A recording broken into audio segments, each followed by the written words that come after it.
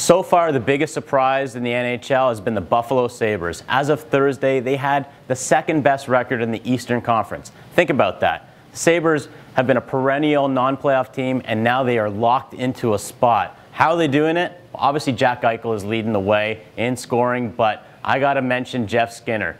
Tied for second in goals with 15.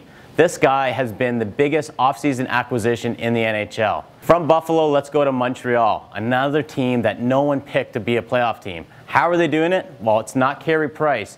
While the all-star goaltender has typically been the guy carrying the load, I'm going to look at Max Domi, I'm going to look at Thomas Tatar, both offseason acquisitions that are making GM Marc Bergevin look like a very smart man. If they can keep it up, and with Shea Weber coming off the injury list, this looks like it could be more than just a dark horse team.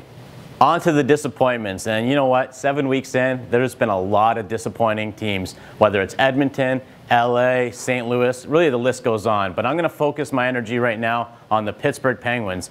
This is a team of Sidney Crosby, Evgeny Malkin, Phil Kessel, Matt Murray and net, and they've got the second worst record in the Eastern Conference standings.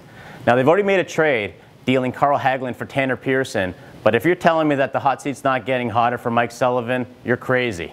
Another disappointment, Vegas Golden Knights. Last year, this expansion team looked like a playoff team, looked like a Stanley Cup contender going all the way to the final. Now, back to square one.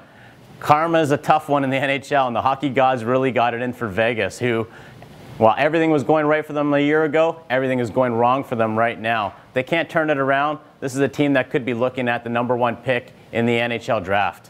Now, the good news is there's a lot of hockey left to be played. And if you think the Buffalo Sabres are going to make it ahead of the Pittsburgh Penguins, well, I'm here to tell you that it's probably not going to happen. At the same time, put your money on the Montreal Canadiens. If Carey Price hasn't played his best hockey yet, then that means this team is destined to make the playoffs.